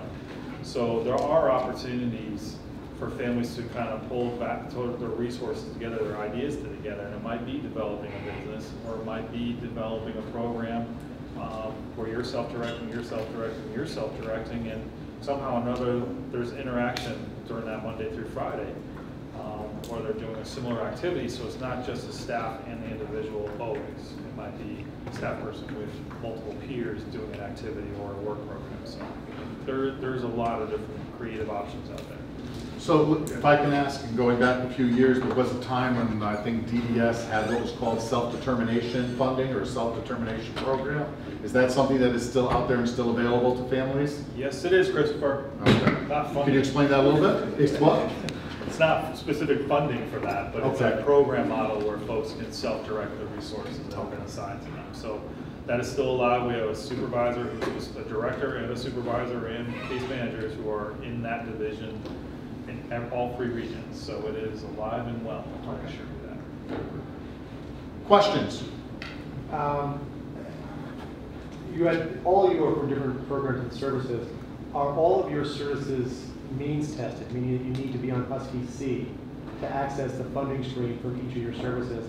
Because so the 4 of you from the state agencies, because obviously ABLE is a big part of DDS, but which of your programs are means tested? For us, as I talked about, it's really looking at the disability, not the Medicaid, not that type of those things. For us, we look at the testing that either the school provides or sometimes we do outside testing to get a better understanding of the individual's needs before we look at the functional limitations. Because we want to see the disability first and then look at how those functional limitations. For a specific learning disability, we look at a 22-point discrepancy, the 22-point discrepancy model. And then, we look at the outside resources of someone who's seen a psychologist or who is identified as intellectually disabled. We get information from DDS that will help qualify them. But in terms of like Medicaid for us, nothing like that. For DDS, all right, without trying to draw massive confusion, for eligibility purposes, no. You can be eligible for DDS services. Now let me put the asterisk. To access like our family grant program, which I currently still oversee, it's not means test. We ask questions about household family income and assets. Does it apply to how I make decisions about the grants going out the door? No. At age 18, your family member is their own legal adult in the state of Connecticut, regardless of their functioning level. That's why I mentioned guardianship or conservatorship as is that appropriate. That's a decision made by the family. Can you just repeat that? At age 18, they are their own legal adult. They are the decision maker. You're no longer a parent of minor. What that does, though, is now your household income and assets no longer apply when they are applying for state and federal benefits. Okay, so with that said, we encourage on our side of the DDS world is to entertain the guardianship or conservatorship, depending on what's appropriate, prior to 18, because you can apply for guardianship 180 days prior to the 18th birthday. Still a parent of a minor, that decree does not go into effect until the 18th birthday. With the conservatorship or conservatorship, however you want to pronounce it, apple, potato, that you cannot apply prior to the 18th birthday. The 18th birthday is the earliest you can apply for that, both done through probate court. You can then apply for Social Security benefits, supplemental security income, SSI, at 18. You can then apply for Medicaid. We're looking for the Husky C, and specific under Medicaid. You do it in that order because that little court decree paperwork that you have to get from probate, Social Security wants to see it. It's their way of deflecting fraud. People just applying for benefits over somebody with a disability and them not knowing about it. And then they're going to want to look at it from our colleagues at DSS who do the Medicaid, they're going to want to copy that as well. We, as DDS, cannot assign an individual money for an employment program, a day program, or residential unless they have the Medicaid. Okay, so it's not means tested per se, but we use the Medicaid insurance to put them on our waiver programs, to which we're getting 50 cents of every dollar back through the federal government for our services. So if your son or daughter's day program costs $40,000 a year, we're getting, if at full utilization, we're getting 20 of that 40 back through reimbursements using the Medicaid ID number. Our case management staff can generate income through their contact and the work they do with each and every one of the youth in our system. They can generate enough revenue to justify their annual income or their annual salaries. if they bill appropriately for their supports and services. So we're trying to be as self-sufficient as possible so that way it doesn't look as, you know, beneficial to cut our services in the legislative eyes. But all the dollars that come back in through the revenue mechanism, that stream, come in through the general fund. It doesn't come right back to us. But we are proving efficiencies through the billing, through the utilization of the services by the folks we support and our own staff. So it's not means tested, but we do require that in order for us to release dollars. It's actually a state law. I can't remember the exact public act. Davis? For the most part, when folks have private insurance, we refer them to other providers because they have more options. And we're there for the people who have fewer options. There may be some exception to that for young adults who might be on parents' insurance. Frankly, most of the young adults coming to us are on Husky, but there may be some exception if they're on parents' insurance still, but then moving off of it to Husky.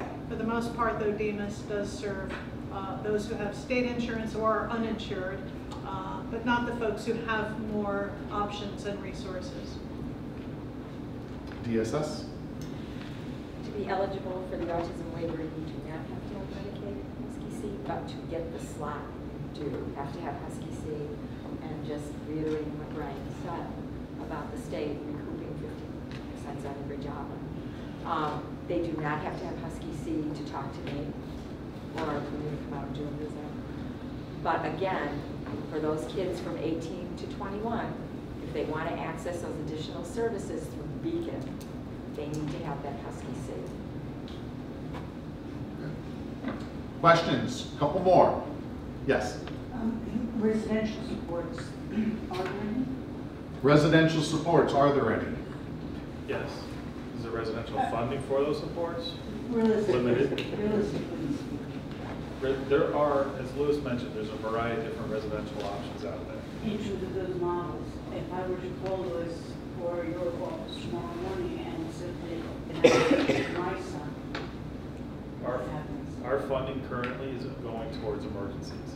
So if your family situation, your son's situation was defined by our department as being an emergency, that would allow us to allocate resources for residential services. We don't have a pot of gold, sadly enough, to say, oh, we need that. Perfect, here you go. You need that, perfect. Our residential budget is extremely tight, And we have an average of about 20 to 30 emergencies per region at a given time. So, and some of those could be a mere $15,000 to enhance current situation, or those might be a $200,000 to $300,000 group home situation based on what they're presenting with. Some of our emergencies, unfortunately, we have no control over. We find out about them yesterday. I had to emergency place 3 people last week because of abuse and neglect situations. I had one get released from corrections that there was no plan for. So there's certain things that we don't have no idea are coming.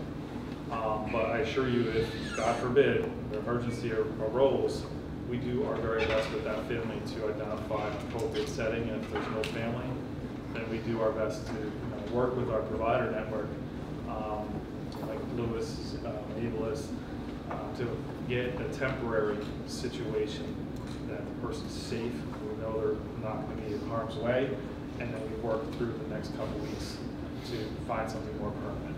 But there's no natural sort of transition, if you will, or rollout that one can anticipate, that one can plan for. Well, there's a couple options, and Lewis mentioned shared living. Shared living is a new concept that's rolling out amongst the state, but you as families have opportunities to do some planning yourselves, which is afforded under the ABLE Act.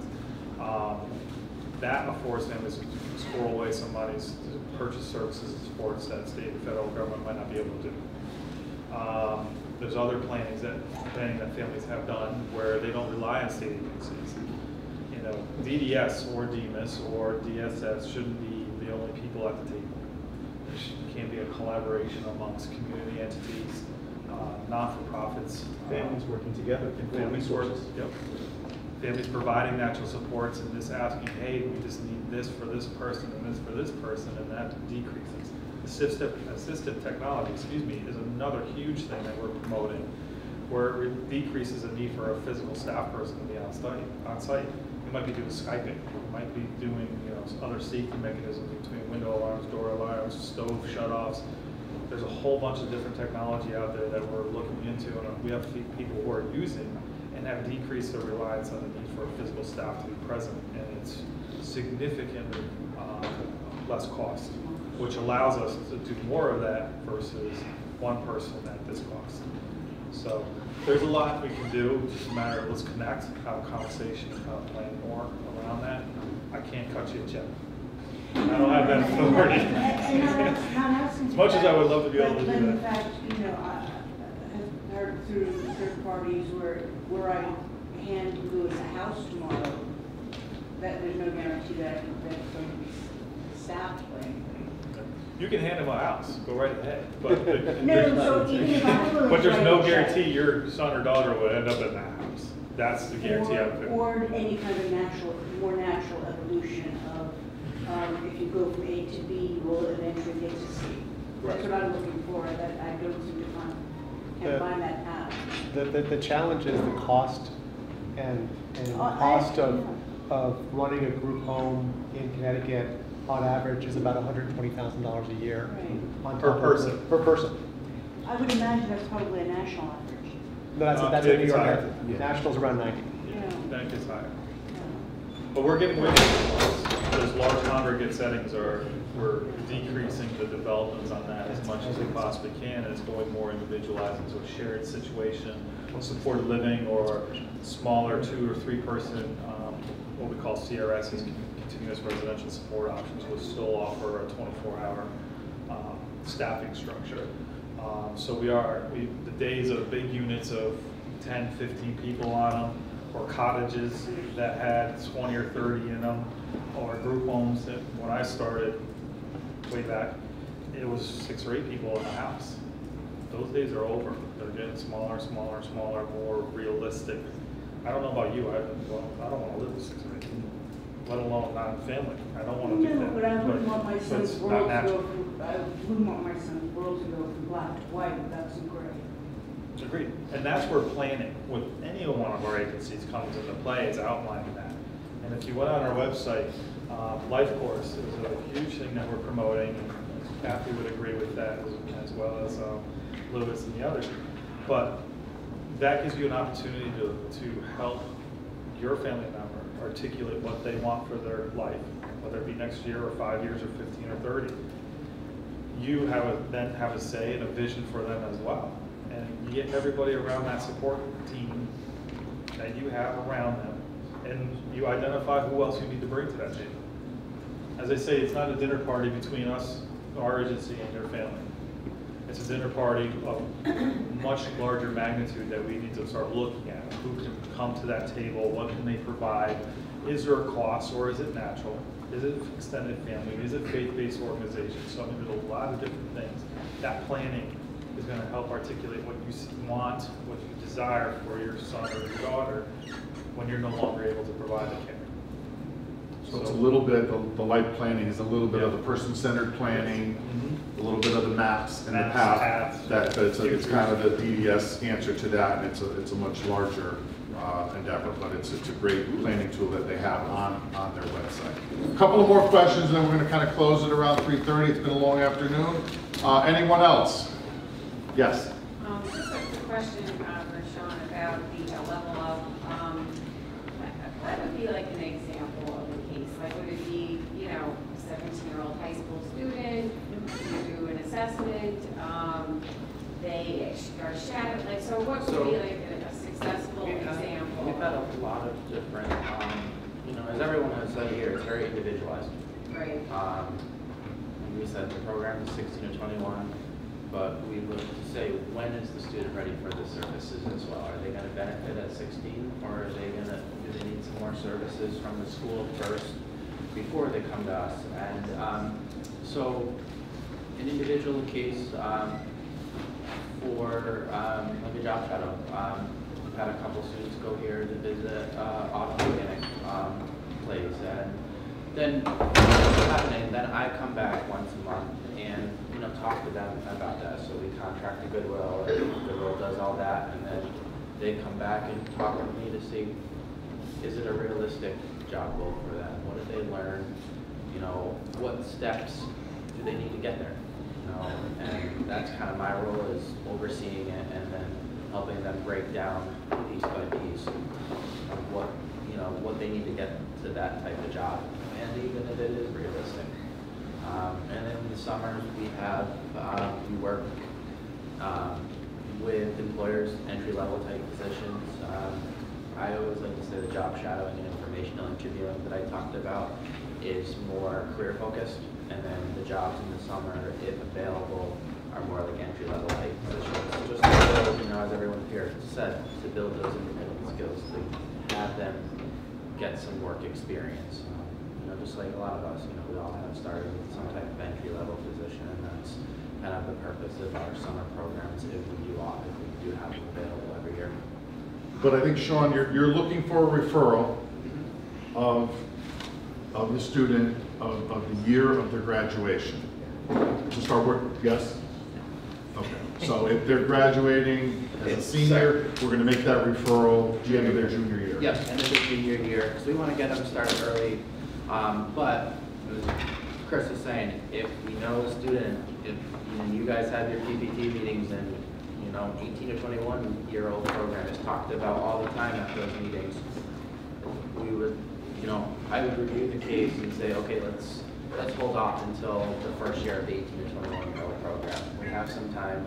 What can the school be doing first to build some of those skills, and then that first year of the program, we look towards having them apply.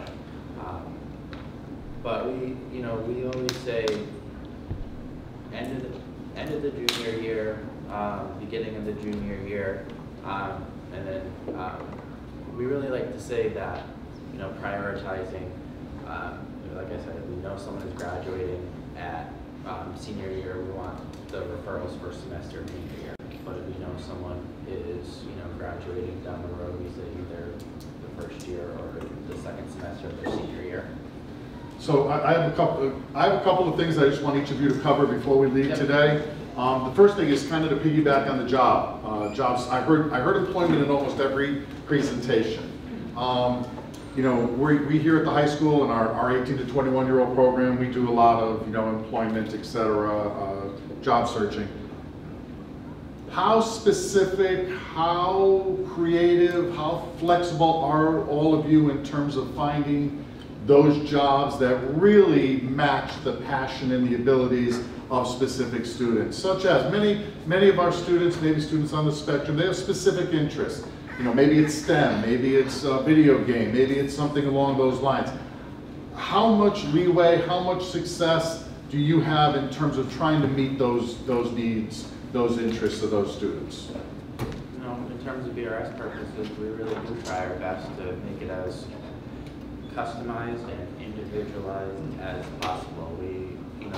But at the same time, we may start off with an entry-level position, but building that way up to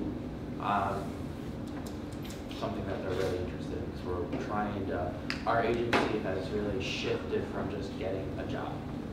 Our agency has shifted to the model of guiding the person through college, if applicable. Not everyone is appropriate for college, but guiding them through college to help them make those measurable skill gains. So, I talked about getting a job, but it's really making those measurable skill gains to get the job. So we really do work with them as much as possible. We put them out on assessments to see what type of work they can do. On-the-job trainings are a real big thing for us, and that's very customized to what individuals' strengths, individuals' interests. We have a variety. Okay. Anyone else? DDS World, we rely on them. Yeah. Okay. That's their job. Yep. No, but in all seriousness, we do rely heavily on doors to get that component done, and then they rely on us to sustain that with the job coaching. However, with that said, there's a lot of youth who go through doors and just determine they don't meet their criteria.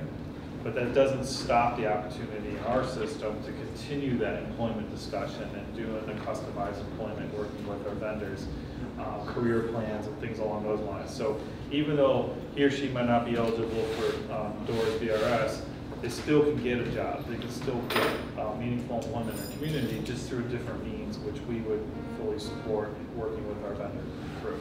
And like I said before, that may happen. They may not be ready when they leave here. The level we may say, you know, at the end, we don't really think that the person can benefit from adult services getting the job right now, but then they go to, you know, Lewis's program, and then Lewis says they made tremendous strides.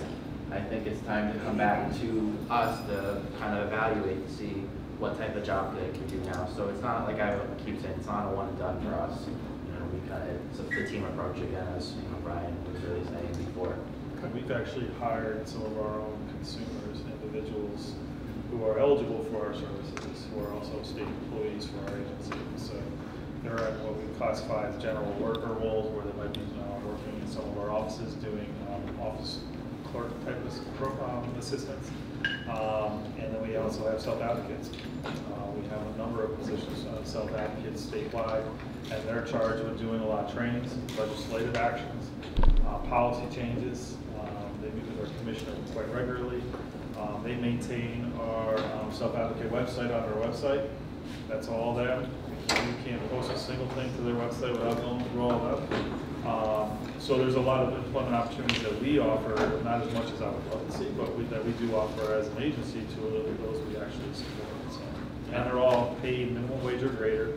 They get the benefits that every part-time employee would. So they're actually on payroll just as much as they support. I'm going to go back to your question because I have a good example of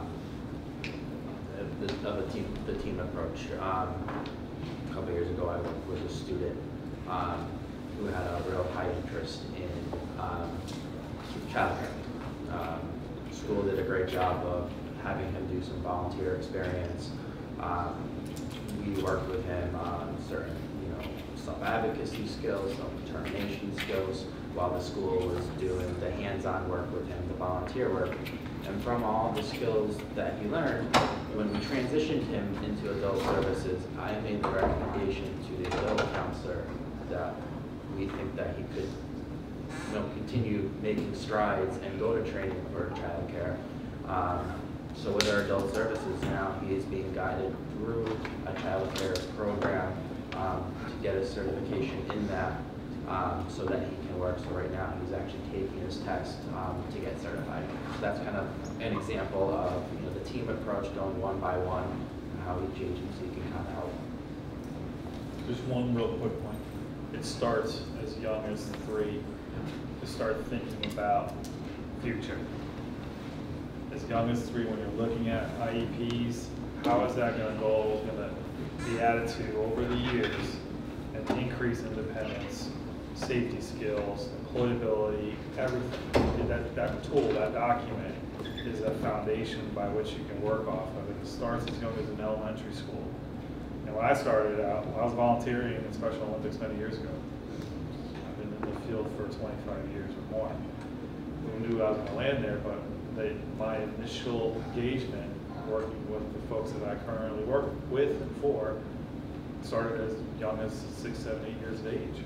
So you never know, those life experiences might be what DOORS uses down the road, or we use down the road from an employment standpoint. But those skill sets, as small as they might be in those IEP goals, as young as elementary school, you got to look at it when they're leaving at 21. How is that going to maximize their independence? Is that going to make them employee? How are we going to build each and every planning document? So and even go ahead. Oh, we got the show, Chris. Yeah. All right, so you're just taking off. Continuing that conversation, it's starts at home. What type of chores are they doing to build some of those responsibilities? Learning how to do their laundry, taking out the trash. Those are all building those skills, as Brian's kind of talking about, to meet those goals. Fine motor. Yep. So actually, I was interrupting you and I apologize, but that is exactly what I was going to say to kind of close things up today. What is it that school districts, what is it that parents can be doing to help with the transition process and ultimately helping their son and daughters to be as independent as they possibly can be? And I would really like each of you just to spend a minute to talk about that. What can school districts, what can parents be doing to help facilitate that process, to access these wonderful services that you all provide? Let's start with Kathy. Kathy. Well, just like what we said, number one, let them be independent. Let them be independent at home. Let them be independent in school. Think out of the box. Think creatively. Look at their special interests. Look at the things that they love to do. There's not a wrong door to go through. Don't ever let anybody tell you there is. Louis? Varied opportunities in multiple settings for work. Expose your child to as many jobs in different settings as you possibly can. Something's going to trigger, something, and they're going to love it, and an organization like Ableist can follow up with that. Get your kids out in the community. Our program model is largely community-based. They're going to be on their feet in the community, working, volunteering, going to classes, many different things. That's our model. That's really the way to prepare these kids. We want to get them out in the community. We want to get them exposure in their own neighborhoods, using the vendors, using the supermarket, using the library, using the gyms. It helps us, with service provision if they come with those skills. Coming a little bit more from a clinical perspective, but still sort of feeding into the same objectives, I would say that the kind of most significant things one can do for the child is validation, empathic listening, something that all of that builds their sense of self, where they are. And it doesn't mean you sort of validate a bad behavior, but you give them the opportunity to express their feeling and leave the space for the feeling, and validate that they have it, not that they shouldn't. Create consistency and predictability. That creates the safety that they can relax and grow and be themselves and discover themselves. I've always said, God, if I had only one sort of interpersonal thing to take to a desert island, one clinical skill, that would be it. They're their own individual. You gotta meet them where they're at. You gotta maybe do extra hand holding, but as much as you can do to do the same you would do for any other student, any other child, whether they have a disability or not. Challenge them to do the same exact things. It might take you 4 months or 6 months longer to teach them how to do laundry than a non-disabled child. Don't give up. Let them be as independent as possible. As Louis indicated, community. Your communities have an immense amount of support with them, depending on where you live. Use them. They're wonderful resources. Building those relationships builds safety skills, builds communication skills, builds interpersonal skills. Every little exposure that you give your family member, they're building a skill set, whether you see it or not, that we can all tap into down the road, developing a plan or looking at a work program or a residential service. So let them succeed, let them fail, just like you would whether they didn't have a disability, and challenge them. You're a team. It's not us versus them. Okay? You're a family. You have a young man, a young woman who has special needs. Use the team around you. Use the school. They have wonderful resources. Use us as state agencies or private providers. We have resources. We might not have the bank accounts, but we have people who have been in these jobs for many years and are a wealth of knowledge, like Kathy. The one Kathy of all Connecticut. You got down here in Greenwich for that. We're committed. We just need everybody to be as committed around your family member. And it starts at home. It really does start at home. So whatever we can do to help you do that, work, family grants, I talked about that earlier. It's an opportunity to help challenge your family member so that they increase their independence. They succeed in school, they succeed in their community, they succeed at work, and they succeed living independently possibly, or with a friend. Who knows? Just to echo what Brian said, it's really letting them fail, building themselves up. Having them do the laundry a couple times. If they're having difficulty with it, then like Brian said, then come back, but let them do it on their own first. Let them fail and build themselves up, because that's what work's all about, I think that's a big mindset, and like I said before, just the responsibility starts at home, building those skills.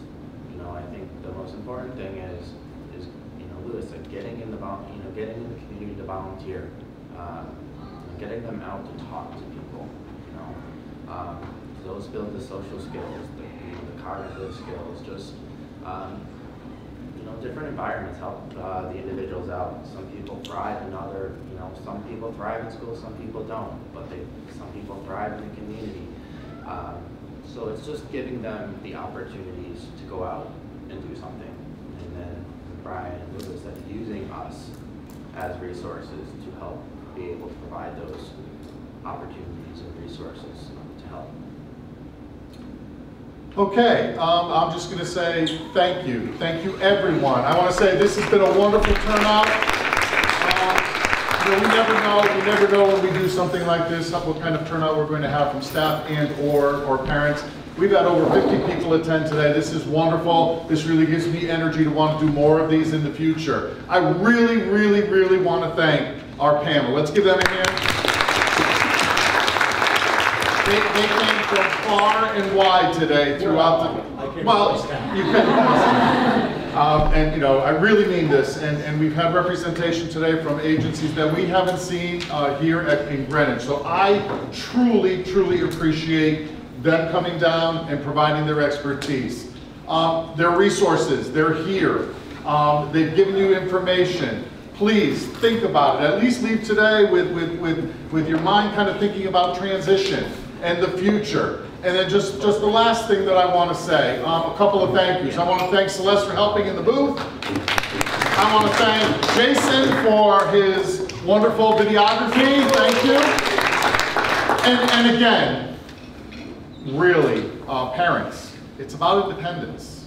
And we don't know agency-wise and service-wise where things are going to be at in 1 year, 5 years, and 10 years.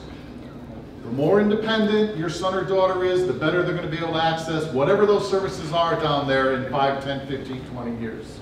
And their life is going to be that much more meaningful. Keep that in mind as we plan forward. School districts, keep that in mind as we plan forward. Thank you all. Have a great day. If staff can sign in, there's